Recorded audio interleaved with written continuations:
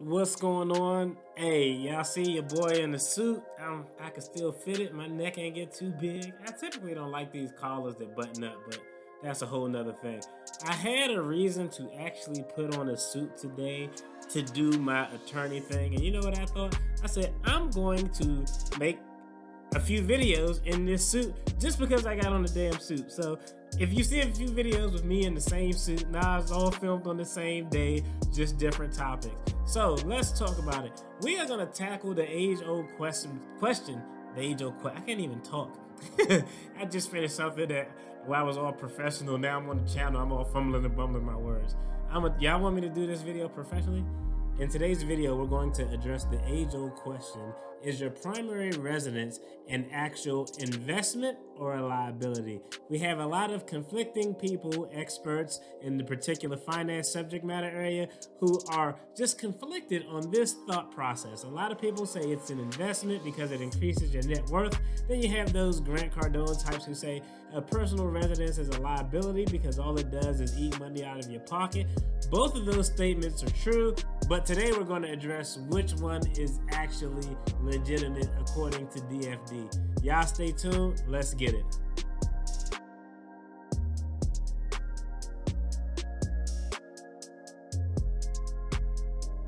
What's going on? I'm attorney Marcus.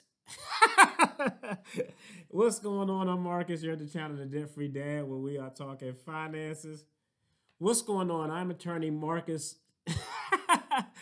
What's going on? I'm Marcus. You're at the channel The Debt Free Dad, where we're talking finances, financial takes, financial topics, financial current events, attorney reactions, and I'm letting y'all know what we have going on in the household of the Debt Free Dad, as my family is on the path to financial freedom and becoming first-generation millionaires. Remember, financial freedom is different for everybody. Got to throw the disclaimer out. I am a licensed attorney in multiple jurisdictions, but that is not relevant because I am not your attorney. So if you're looking for legal or financial advice, seek a professional in your area.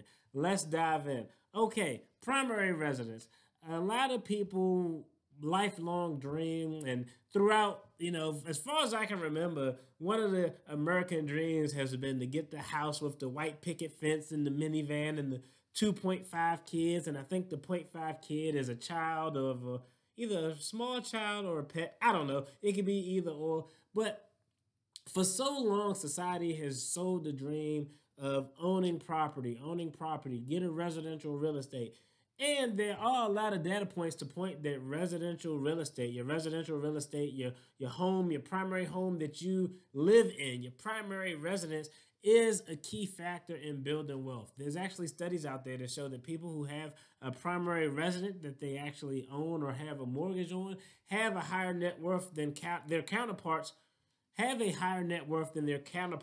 who are in the same age and overall income bracket. So there are some truths there. But we have to talk about it. Is your primary residence an actual asset? Is it an investment? Well, there are a few views. Let's talk about it. People who believe that your primary residence is not an asset, they do so for a few reasons. One, hey, we know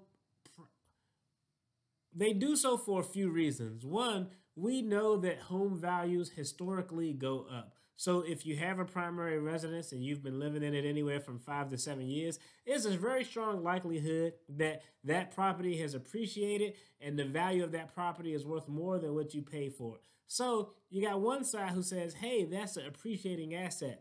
But the counter argument to that is, hey, you don't even really realize the gains in the value from your property increasing unless you sell the property. So until you sell the property, all of those gains are just numerical gains written on a sheet of paper somewhere in your net worth statement, but they don't bring any real value to your bank account. And I'm going to say I actually agree with that statement just in a vacuum.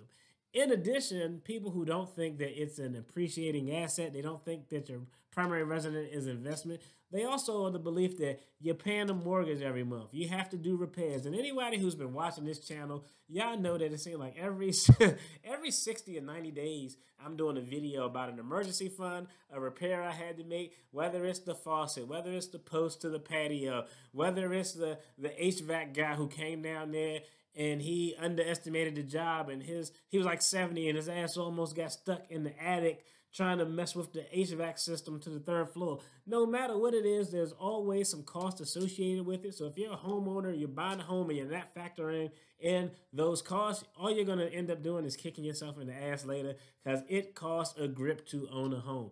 So those are some of the views of people who say that a home isn't an asset. Now, here is the DFD point of view on this.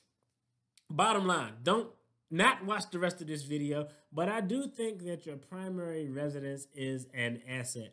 First, we're just going to go with the basic definition of a net worth statement. To identify your net worth, you have to have your liability, you have to have all of your valuable assets, and then you do some math, and hopefully your assets outweigh your liabilities. Well, that's always true, or most times true, when it comes to your primary residence, okay? So I definitely tend to put it in that asset category. The other thing is, and this is from a, I guess, I'm thinking a little bit outside of the box here.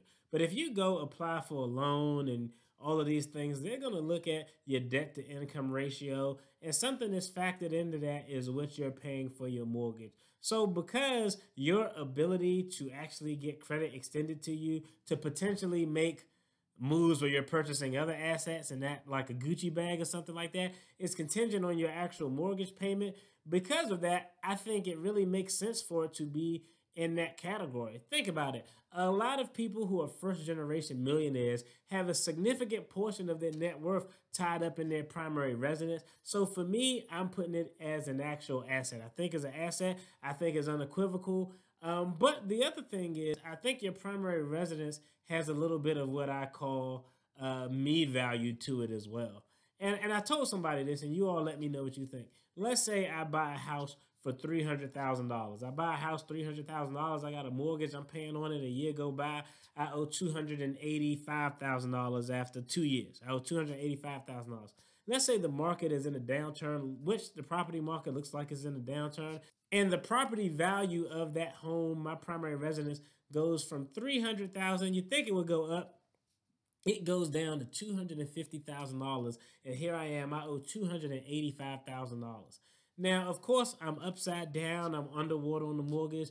But in those situations, it really won't make a difference to me because the payment that I'm paying monthly at $300,000, because the payment that I'm paying monthly for a $300,000 house is something that I already broke down in my budget as something that I can afford. So even if the value of my house right now was cut in half, I honestly wouldn't care because one, I'm not selling it anytime soon. Two, I'm not going to get any second mortgage or borrow the equity out of my home. And three, the home has an intrinsic value to me. To me, I can afford the payment because I broke those numbers down early on. So the home is worth it because it's where my family is. So there's definitely unique ways to look at if your primary residence is an asset or a liability. Y'all let me know what y'all think in the comments. Do y'all fall in your primary resident is an asset class, or your primary resident is really a liability because you're coughing out money every month? If you enjoyed this video, hey, make sure you check out the video on the screen. If you want to see more of me in the suit, y'all let me know in the comments. As always, take care. Hey, love y'all. Peace.